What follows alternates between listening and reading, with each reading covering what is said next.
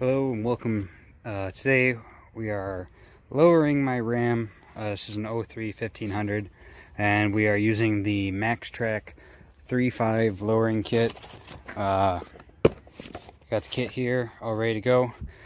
We're going to start by taking the rear wheels and off and jacking it up. The way this kit works, to my understanding, is it's an axle flip kit, so the axle is actually going to sit on top of the leaf spring when we're done. And it's also going to have a lifting shackle in the back so that we don't hit our frame with the axle. I'm going to get the truck up and the wheels off, and we'll go from there. Alright, so we got the truck up in the air. Make sure to chalk your front wheels, because you don't have anything stopping it from rolling right now. First step in the instructions, it says, is to remove this old bump stop here. This is going to be a 15 millimeter, and you are going to need to save these bolts. So I got that off nice and easy, just those two bolts. It says to install the new one, but I'm going to wait till I'm done with everything else, just because it leaves a lot more room in here. I'm going to get that other one taken off, and then next step is the shock absorbers. Alright, so we got both those bump stops off. Next we're working on the shocks.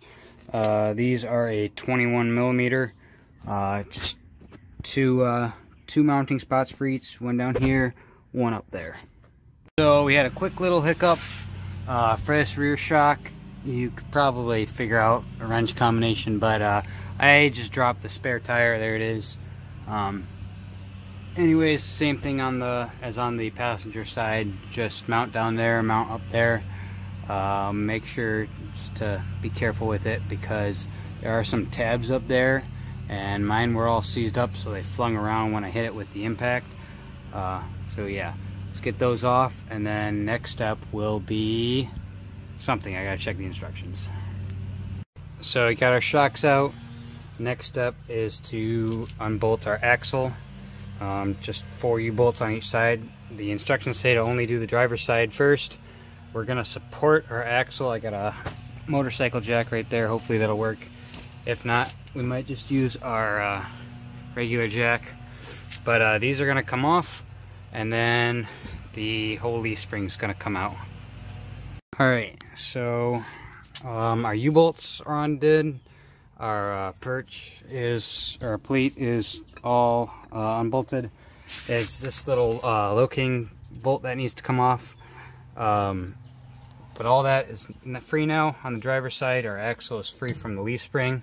What we're going to do now, I'm going to lower the motorcycle jack a little bit, and then we are going to remove our leaf spring. Just one bolt there and one bolt back there.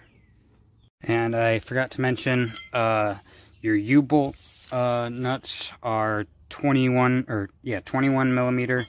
And the small nut right here is a 15 millimeter. So both sizes that we used before. Alright, so leaf spring is out. It's just a 21 millimeter once again, and a T55 Torx.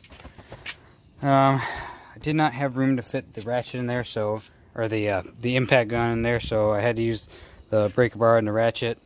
But leaf spring came out nice. Next step is to remove our shackle, which is right there. Alright, so we got our shackle out. Just be careful, don't lose this piece. It's a special nut on here. This is just another 21 millimeter. This nut, or this tab, makes it so that this nut won't spin. You can take it out easy. Here is our new shackle. Unfortunately, our hole for the Zerk fitting is not tapped, so that's kind of annoying. Guess I'm going to have to go out to the store and get a tap. So with that being said, I think this is going to do it for part 1. Made pretty good amount of progress, especially with everything kind of being a little rusty and hard to turn. So doing good. Haven't snapped any bolts, haven't rounded off anything, so good.